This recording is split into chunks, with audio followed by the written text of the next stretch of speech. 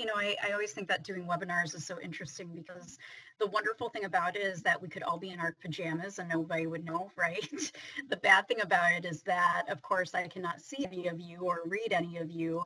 And so hopefully, if you have questions, definitely shoot those out, and that will be helpful to me as well.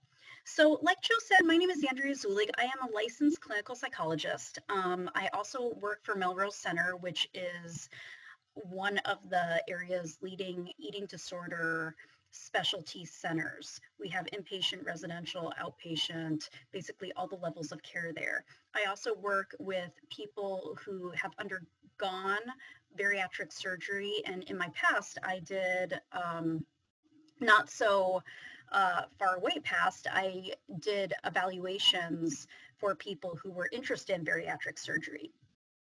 So basically what I'm going to be talking about today,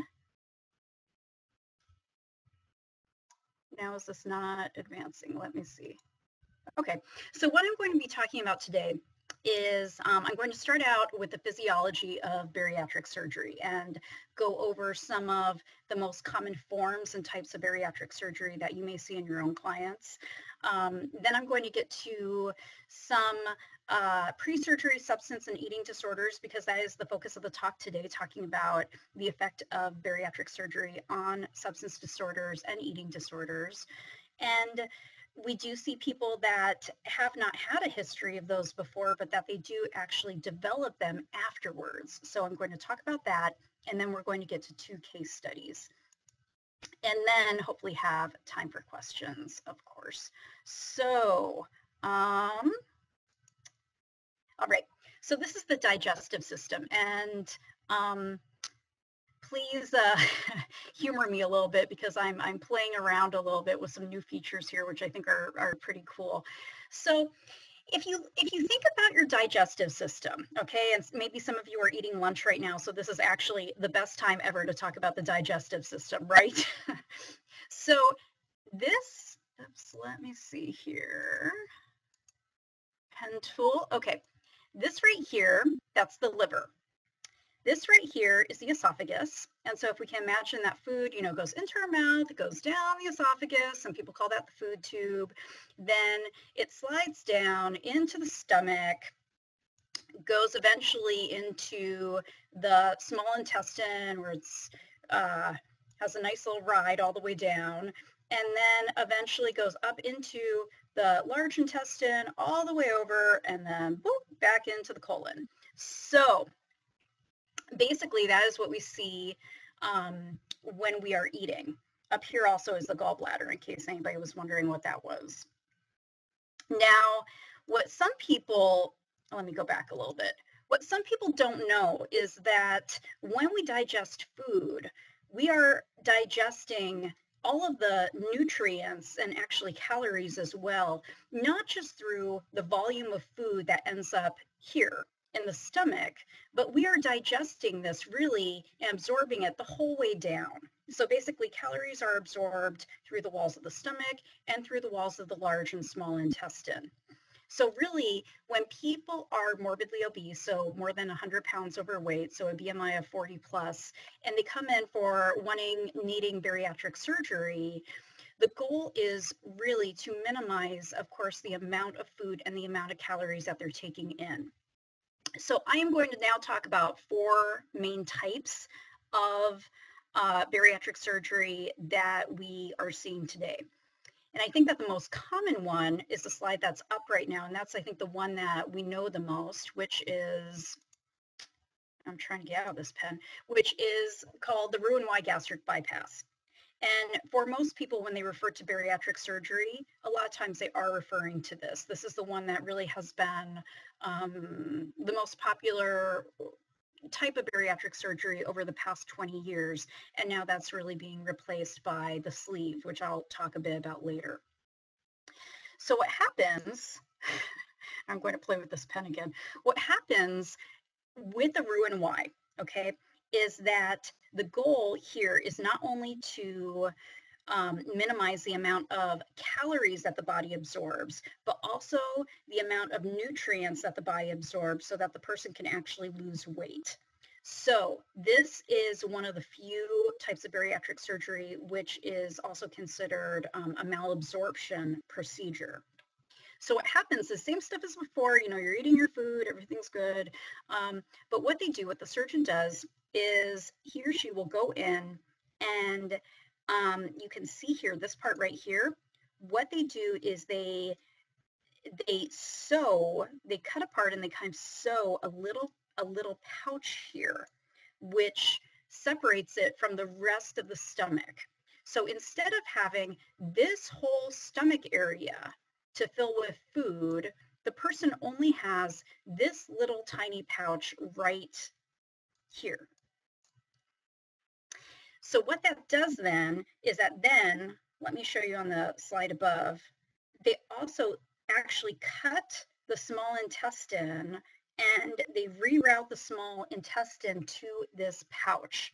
So if you look at the slide above, you can see, I'm going to try to take off some of these so you can actually see some of this. What you see here is, you can see that this is really where the small intestine is going. Here, you can see that the small intestine has been rerouted so that it's actually going up here. So what happens is people eat food, it goes into the pouch, then it goes directly into the small intestine and completely bypasses the rest of the stomach there.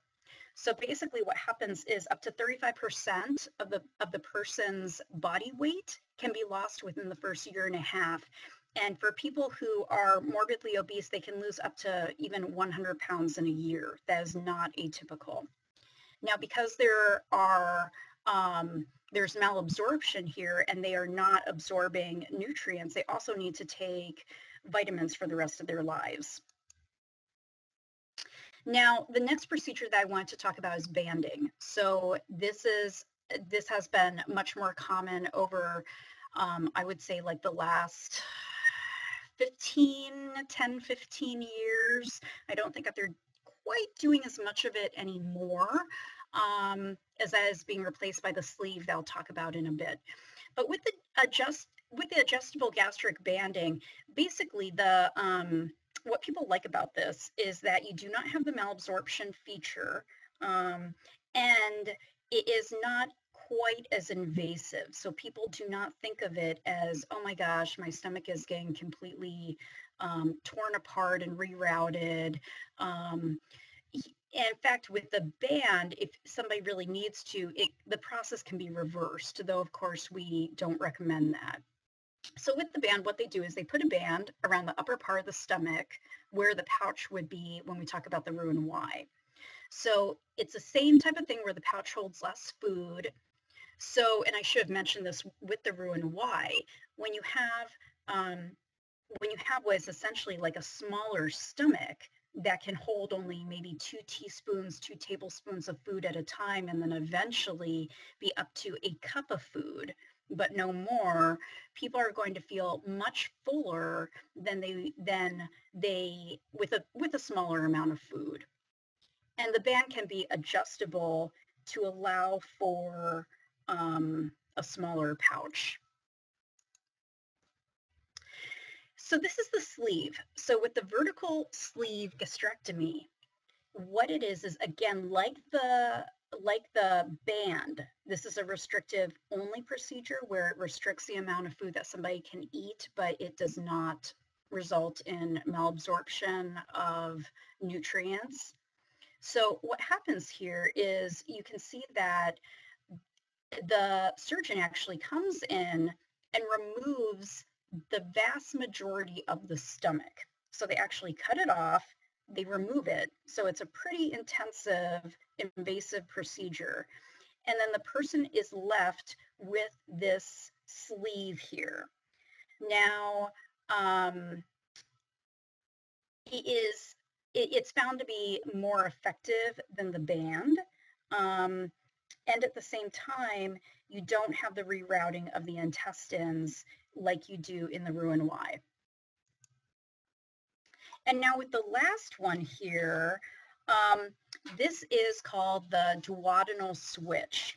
Now, that is not being used very often, but it is starting to be used a bit more, particularly in people that are quite morbidly obese, where they have a BMI of 50 or higher. And just to remind you, a normal BMI is about 19 to about 24.9. 25 to 29.9 is considered overweight. 30 and above is considered obese. 40 and above is morbidly obese. So we're talking about people that have a substantial amount of weight to lose. The reason for this is because this is probably our most invasive and intensive procedure. So here you have basically a combination of the sleeve where the lower stomach is removed. They make the sleeve, and then they create this duodenal switch with the intestines, where they take one part of the small intestine off and attach it to the duodenum, which ends up being both a restrictive and a malabsorption procedure so that somebody can really lose the most amount of weight. Now, however, it's also a procedure that really reduces the amount of fat that somebody can absorb. And so that what ends up with that is that people have to be very careful about what they eat, and they have to be extremely careful about the nutrients and vitamins that they are really getting in for the rest of their lives so that they don't have substantial malnutrition. So I think of the duodenal switch as really being almost like a combination of the Roux-en-Y and the sleeve, even though it's, it's very different than that. But so I'm just going to talk very quickly about what happens when we look at people who are considering bariatric surgery. So basically, most psychologists will do a clinical interview. They'll get lots of data. They'll check substance abuse history, legal history, eating behavior. They will try to get collateral information on that if they can, talking to therapists, loved ones. They do some psychological testing. Some people will use the audit to look at substance abuse. And most hospitals and surgical centers will consider and ask for candidacy letters and to look over previous records. In an assessment, what we are looking at right now, what we're talking about today with substances and substance use and eating disorders, they really assess the whole range of alcohol use, substance use, abuse, dependence. They're looking at eating disorders, eating behaviors, and they really assess a wide range of addictive behavior over the lifetime, because what we are trying to look for is any possibility of impulsivity, proneness to addiction, proneness to compulsive behaviors, and how this is going to be managed after surgery to make sure that people are really in the best place that they can be prior to surgery. And if they do have difficulties, it doesn't rule them out from surgery. It just means that we might want them to be in a different place with some more support, therapy, treatment before, to make sure that they're the best candidate and they're in the best place that they can be, so that they don't regret it, basically, and that they don't have a lot of the major medical problems or psychological problems that can happen after surgery when people aren't prepared. We do see a whole lot of psychological conditions in people prior to surgery. 46 to 58% of people have these axis 1 disorders. I put axis 1 in quotes because, of course, according to the DSM-5, we no longer have axes. So we're talking about depression, anxiety. Those tend to be our biggest heavy hitters. 10% of people do seem to have ADHD, which will be somewhat important because we are looking at impulsive behaviors. 10 to 50% binge eat, which we are going to be looking at very carefully. And 1 to 8% are engaging in substance abuse or have a lifetime history of substance abuse. Now, interestingly, people who are looking at and undergoing bariatric surgery tend to have a much higher lifetime history of substance abuse disorder than in the general population. And you can hypothesize a bit of what the reasons for that may be. So why is this an issue? Why is it an issue that people, 10 to 50% of people have binge eating disorder or binge, or that so many people have a substance abuse history? So one of the things that we find is that this often isn't a terrible surprise, but people, in particular with alcohol, and I'll talk about that in a minute, but people who have a history of alcohol use disorder are extremely vulnerable to alcohol use and abuse after bariatric surgery.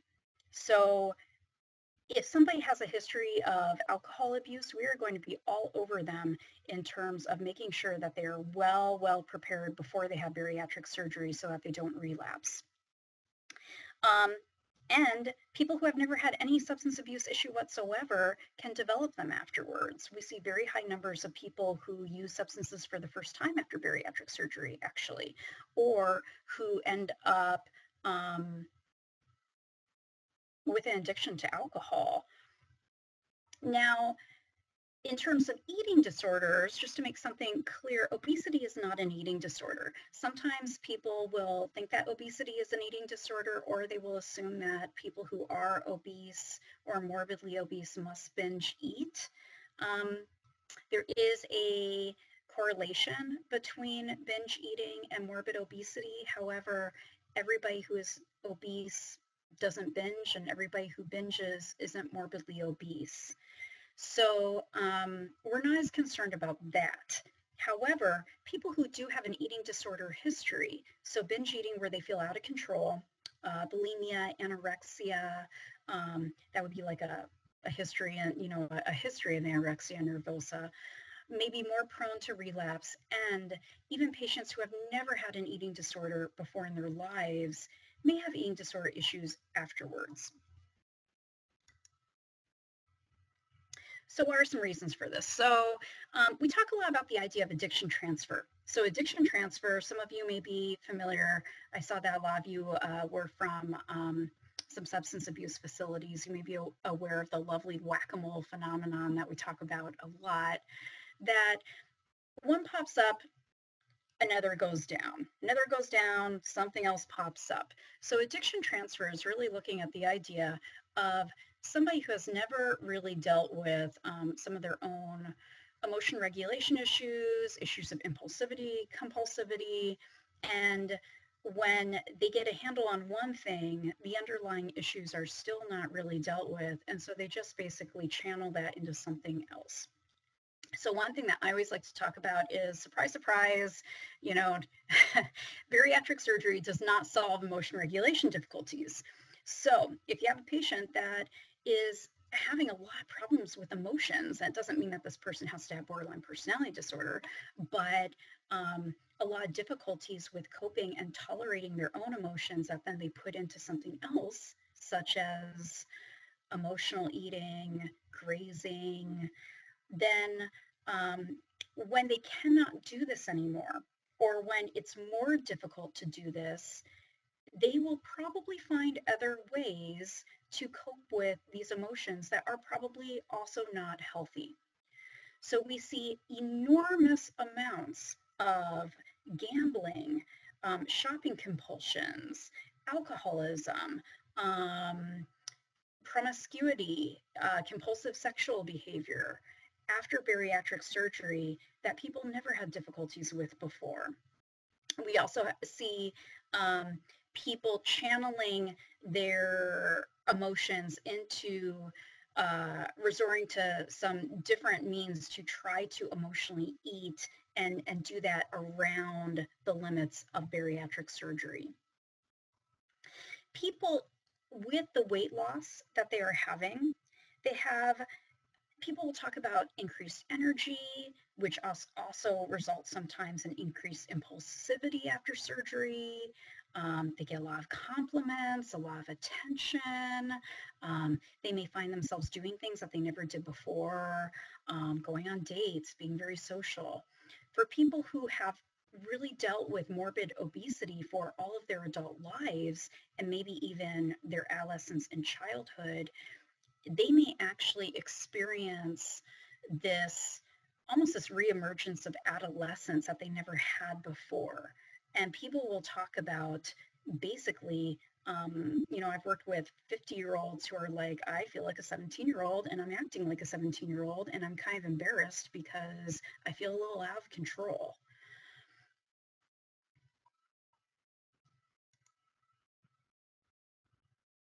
So I'm going to be talking about this more in detail later, but with alcoholism in particular, one of the things that we find is that the first year after bariatric surgery, people are actually most hospitals and surgery centers will advise people to not drink for at least 1 year after surgery. People do, but it's recommended that they don't. Now, even after that first year, people have an increased sensitivity to alcohol intoxication. Part of this is because of the small pouch or sleeve or stomach or whatever it is that they have. The other part of this is that if they are having any malabsorption procedure, for example, the duodenal switch or the Roux-en-Y, alcohol actually gets absorbed very differently and they are at incredible risk for DUIs. We like to tell people that to be prepared that they may find themselves on the floor after 1 glass of wine. And you have to remember also, they're not eating a whole lot of food. So if they're eating maybe up to like a cup of food at one time, that's not exactly balancing it out much. So people, particularly with the malabsorption procedures, they may actually blow into a breathalyzer of 0.08 after 1 drink. And like I was saying, gastric bypass or the duodenal switch, though we haven't really had any research, I think, with alcohol in the duodenal switch yet, but I'm hypothesizing, it's probably, we see that double the risk of alcohol dependence. Oops. Here we go. All right. So the ASMBS stands for the American Society of Metabolic and Bariatric Surgery. And they have some recommendations where, again, like I was saying before, they really hold a criteria of abstaining from alcohol or drugs for at least 1 year after surgery. Now, I know that for us at Park Nicollet, we recommend that regardless of whether or not somebody has a history of substance use. Now, we also, and ASMBS also wants people to abstain from alcohol or drugs for at least 1 year before surgery if they do have a history of substance use disorder. And of course, the purpose of that is to really decrease the possibility of relapse. And some programs might even have people sign a contract for this because they know that the risks are so great. Risk factors for substance use after surgery. So, of course, what we talked about, regular problematic alcohol or drug use preoperatively, or actually any history of alcohol or drug use. I've had people that have said, oh, I've been sober for 15 years. It's not a problem. I can go to bars and have my water. I'm not triggered. I'm fine. I'm not going to have a problem after surgery. And they find themselves really falling down the rabbit hole. Smokers, for whatever reason, tend to be more at risk. Men, people who are younger, any issues with impulsive behavior or impulsive diagnoses. So ADHD, bipolar disorder, borderline personality disorder, anybody that has had a Roux-en-Y, and I would imagine the sleeve as well. So not the sleeve, the duodenal switch. So anything that is a malabsorption procedure. Family history of substance use or substance abuse. And finally, untreated trauma. So one of the things that we also see happening after bariatric surgery to both men and women, we see it more with women, but also to men, is that many people, when they have had a history of sexual abuse or sexual trauma, will put on weight unconsciously as a way of protecting themselves from unwanted advances, from further sexual trauma, because they feel that it might be protective.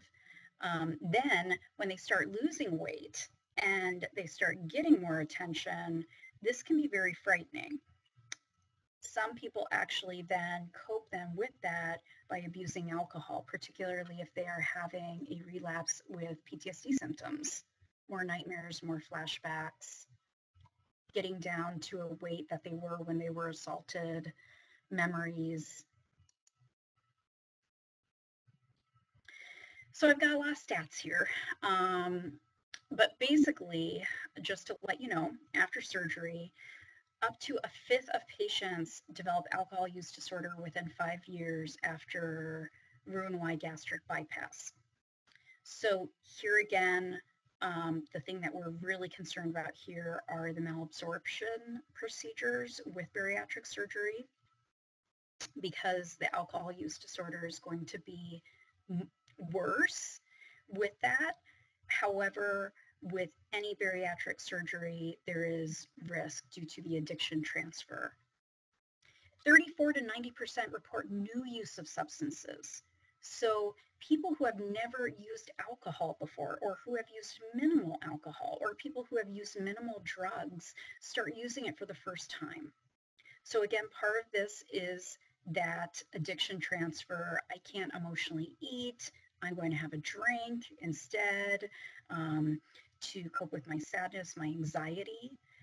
A lot more socialization and social opportunities when people are have more energy and are smaller.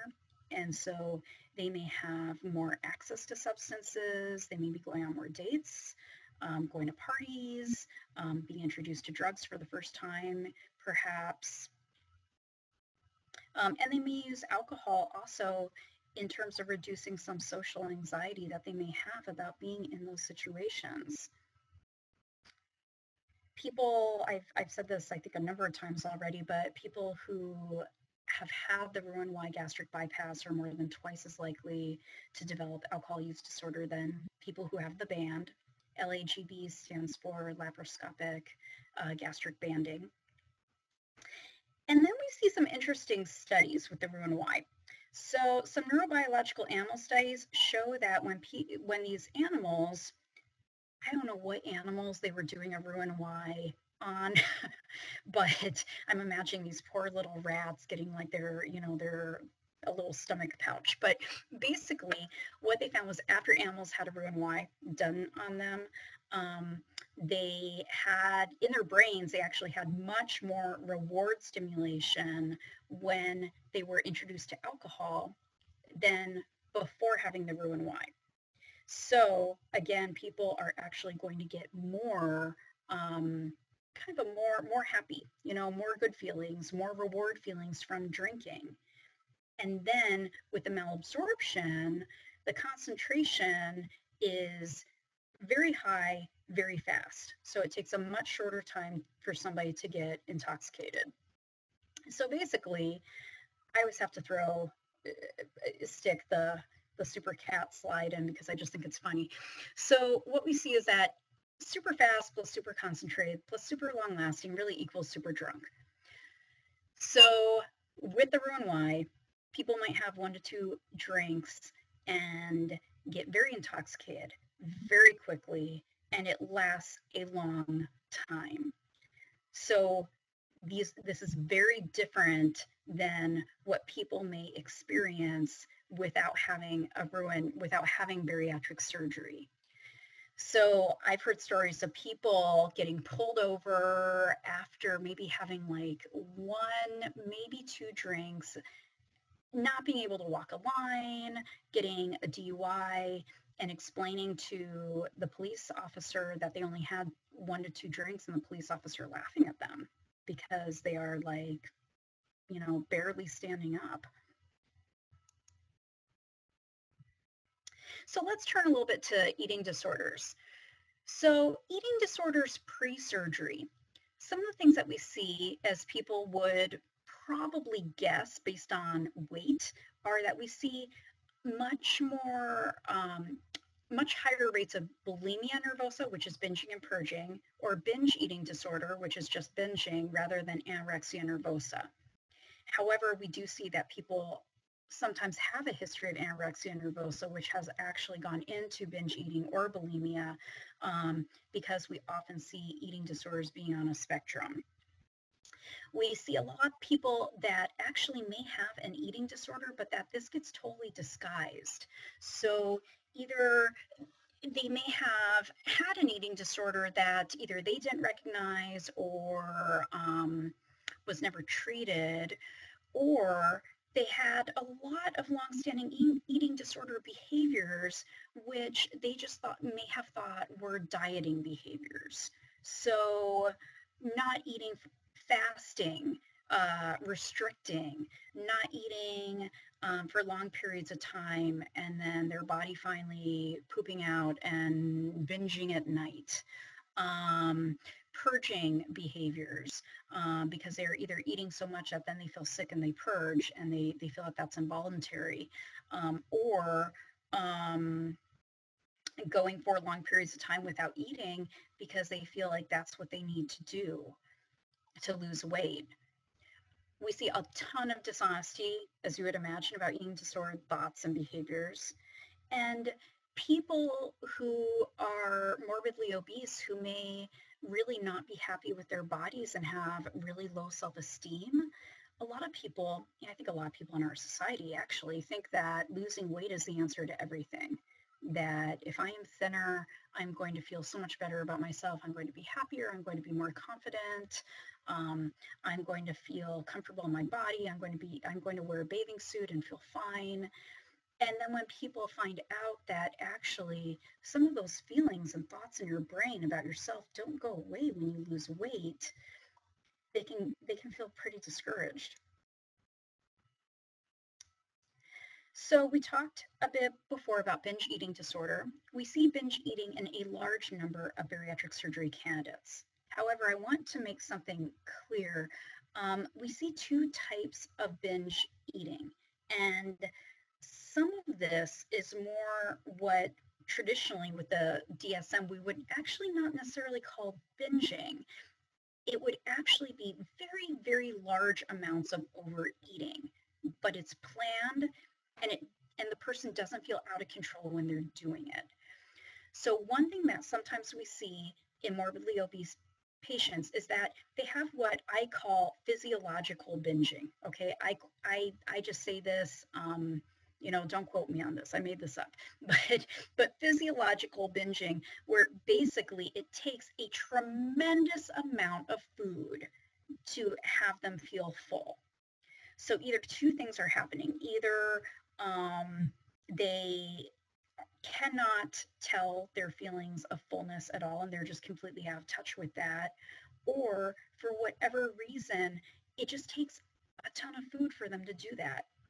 And so these are people that they will say, I eat, half a cake. I eat 2 main meals at a time before I feel full. These are all things that normally, with that amount of quantity, we would look at that and say, oh my gosh, that is really binging.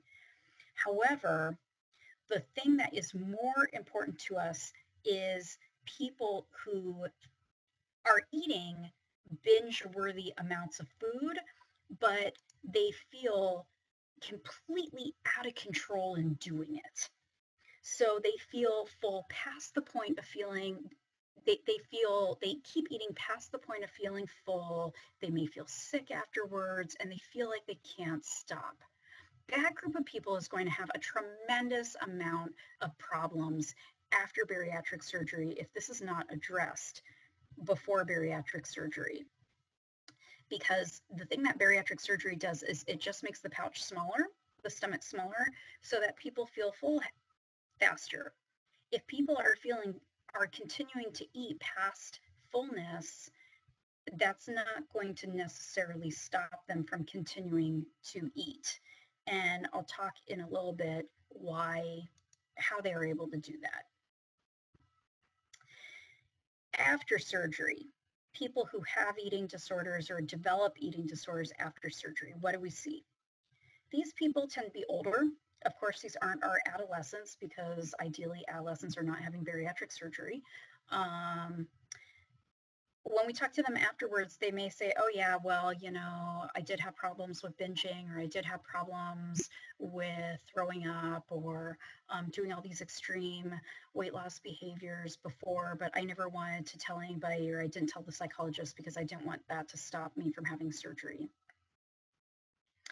Sometimes we run into a little bit of a conundrum because people will have nutrient deficiencies or medical complications, which will cause them to lose great amounts of weight, and they'll be having a lot of problems after surgery, a lot of problems with vomiting, problems with keeping food down, eating even smaller amounts than you're supposed to. And you gotta kind of piece out a little bit and tease out, is that due to what is the function of that? Is the function because they are compulsively trying to lose weight to the point that is becoming an eating disorder? Or is this mechanical? Is there something that's actually going wrong after surgery? Is this a complication?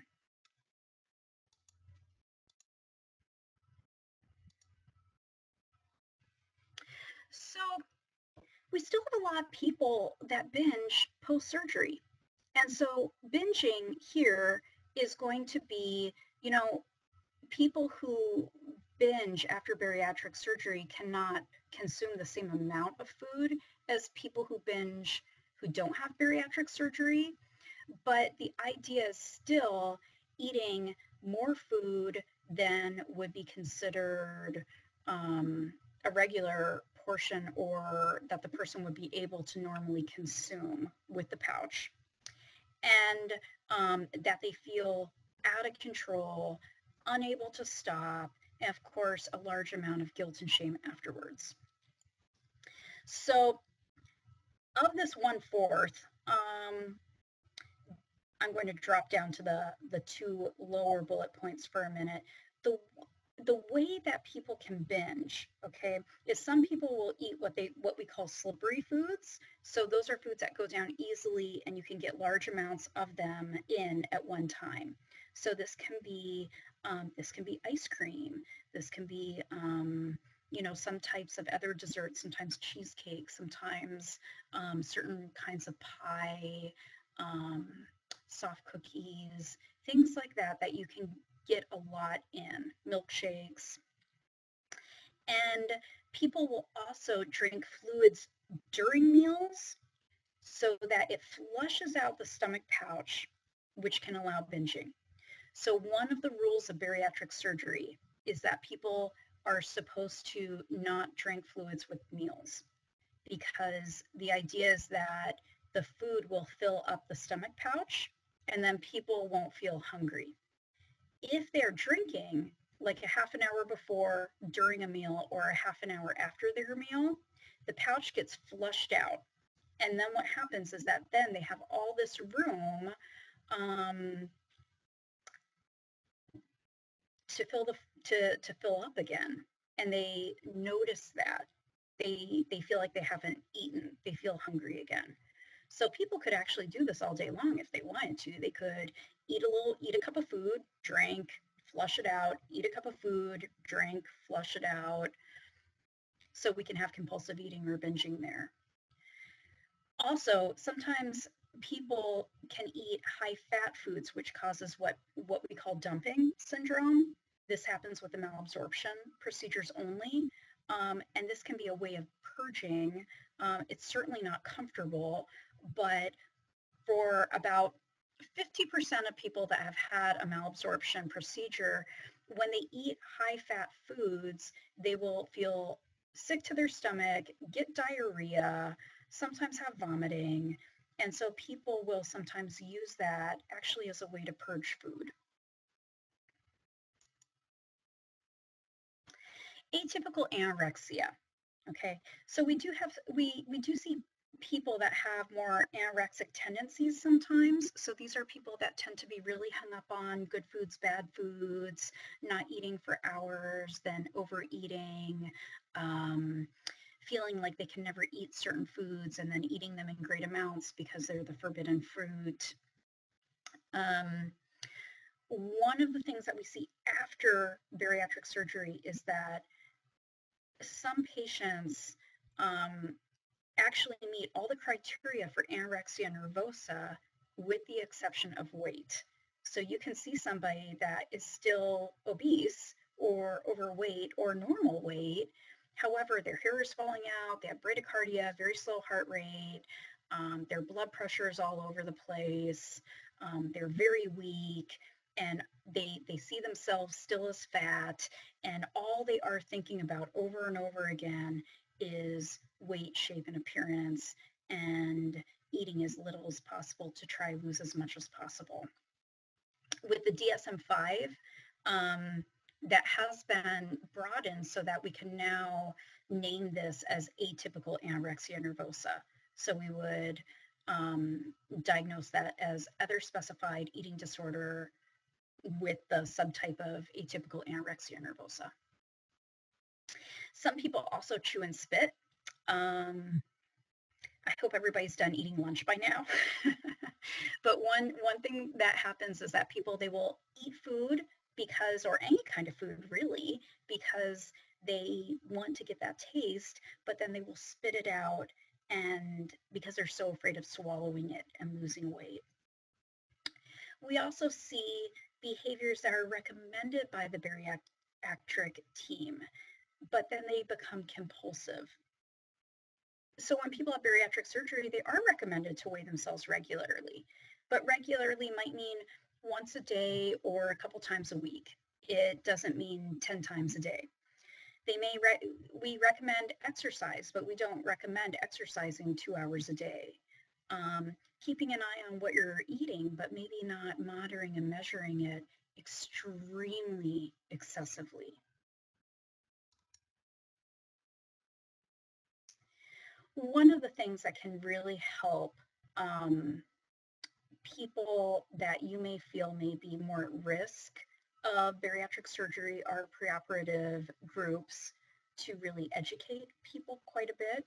One of the things that I hear very frequently is that after surgery, people who are having problems are that they had no idea about this whole addiction transfer stuff.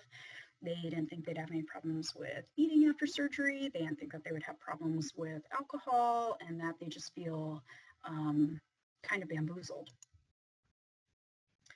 So signs that you might have that one of your clients or patients might be really struggling after bariatric surgery. So hiding their bodies, criticizing their weight. A lot of times we see in our patients that they lose so much weight so quickly that they actually still see themselves as being very large, and they may still not be able to recognize that they're thin, even when they get too thin. Relationship concerns, avoiding sex, avoiding intimacy, being preoccupied with food, having regrets about having the bariatric surgery, regretting not being able to eat as much, wishing that they could still do that. I've had people that have said, hey, I lost the weight, but I feel like I lost my best friend because now I don't get that comfort that I used to get, and I wish I would have never done that. Some behaviors. When you see that people have gained back their weight, that they're using alcohol or substances or more alcohol or substances. Of course, if they're having suicidal thoughts, depression, high anxiety, grazing throughout the day, not complying with what they're supposed to be doing with their bariatric team, vomiting after eating. Now, to some extent, most people that have had bariatric surgery will have some of that, but if they have a lot of that, that might be more of a concern. Not following up, not being compliant. I talked about grazing, snacking, eating between meals. Typically the bariatric surgery patient is recommended to eat 3 meals and then to drink a cup of milk between meals, because that will fill them up and also help them get more protein and calcium in. Binge eating, which could be translated into feeling a lack of control when eating, not being able to stop. Oops. So let me quickly talk about 2 case studies. So this first one, the second one is mine. This first one is actually not mine. She was my coworker's that we discussed in consultation. So this patient was a 32-year-old female Caucasian who had had a Roux-en-Y procedure. She had a history of depression, and she was having a lot of difficulties with relationships, with interpersonal relationships, with her marriage, friendships. She was drinking 4 glasses of wine every night. She did not necessarily see this as a problem. She thought that this was just more of a way to relax, and she was trying to reduce a lot of social anxiety with doing this, particularly since she was having difficulties with her husband. Then because her inhibitions were down when she would drink, then she would actually binge. And what I talked about with the fluids, she would actually, the pouch, she would flush out her pouch with wine and then eat more to binge. And so basically it was kind of like a double whammy here. So basically she came to us, my colleague, because she had regained almost all of her weight and she didn't know why. So what my colleague ended up doing was a ton of motivational interviewing, really working on the alcohol use first, talking a lot about, educating her a lot about this. She did refer her to alcohol treatment, which she did do, and she worked, I think, a lot with some of her emotions behind that as well. Second case study, so this woman was mine, so I can talk a little bit more about her. Again, a female, 55-year-old female, Caucasian, also post Roux-en-Y.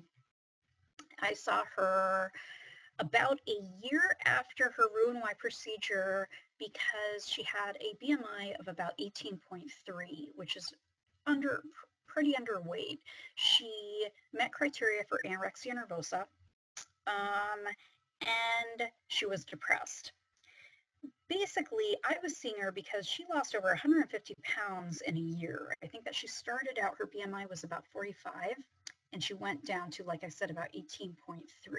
So she was having all kinds of physical problems, malnutrition, fainting, was medically unstable, pretty concerning. So what we ended up doing actually was we hospitalized her. So she was on our inpatient unit initially because she was so medically unstable, and then we ended up getting her medically stable and getting her weight back up, which she had a very difficult time with, both psychologically and physically.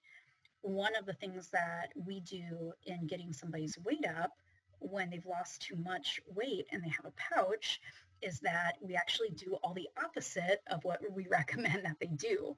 So instead of telling her to avoid fluids during meals, we actually had her drink fluids during meals so that she could actually eat more. One of the things that we worked on a lot was that she was having some massive identity problems.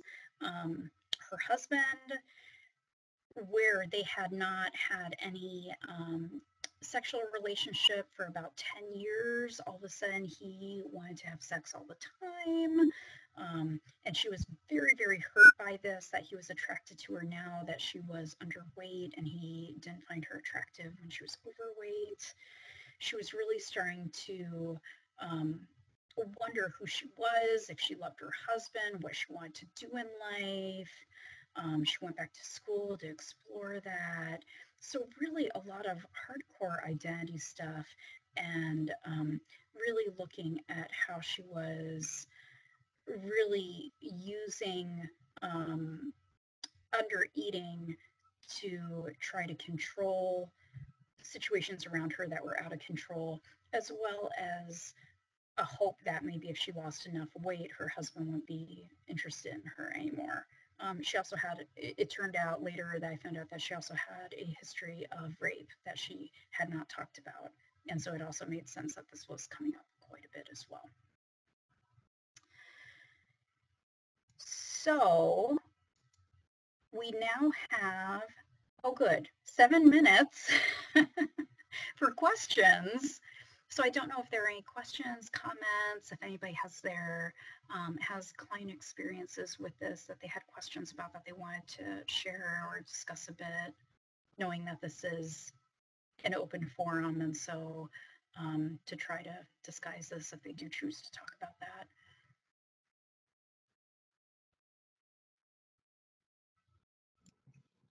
Hello, Andrea. Thank you for the presentation. A lot of new information, I know, for a lot of us out there. We have one question so far from Okay. Susan. And Susan asks, why are doctors recommending these surgeries when the prevalence of these issues you're talking about, not to mention long-term weight regain, is so high? Yeah, that's an excellent question. And I think that there's no easy answer to this, actually. I think that honestly, with people who are good candidates for this and who are very well prepared, where they are well educated, they know what to do going in, and they have had a tremendous amount of prep for this, like sometimes doing a bariatric diet before they have bariatric surgery, doing quite a bit of therapy, they actually do pretty well. And so with those candidates, we see people that they lose the weight, they keep it off. Some people gain maybe 10% of their weight back, but you know, if you lose 100 pounds, that's like 10 pounds. That's not too bad. And they have this amazing increase in quality of life, and people get their type 2 diabetes turned around, and all kinds of stuff. But it really is, I don't like to present things as black and white or either or, you know, I'm a big gray person, but we do see a lot of either ors here. We see people that completely crash and burn, that were not assessed properly or not educated beforehand. And we see people that do fantastic, and it's the best thing that's ever happened to them. It's a tough one. Thank you for answering that question. We have another question here from Joe, who asks, can you speak to the importance in maintaining collaboration between the surgical and psychiatric management teams longitudinally, 5 to 10 years, for the purpose of monitoring drug bioavailability and the treatment of depressive symptoms? Absolutely. Absolutely. I mean, I think that from both sides, okay? Because, and that's such a great question, because we always recommend that people follow up with their bariatric team for the rest of their lives. And people are just like, oh my gosh, you're kidding me. But really, they, you know, and that may be for some people once a month, it may be once a year, but they need to be rechecked. They need to be making sure that they're doing okay. And part of that is so that their bariatric team can have eyes on them, not just to make sure that they're doing okay bariatrically, but also to make sure that they're doing okay behaviorally. And not all, but I think that a lot of bariatric nurses and physicians have gotten, and dietitians have gotten increasingly more educated at being able to recognize signs of depression, anxiety, substance use, abuse, and being able to refer then to psychologists. And I think that there's become a much greater collaboration with behavioral health and bariatric surgery because of that. Okay, great. Thank you. It's always good to have people's caregivers connected. Diane asks, have you observed substance use problems with stimulants in post-surgical patients with eating disorders?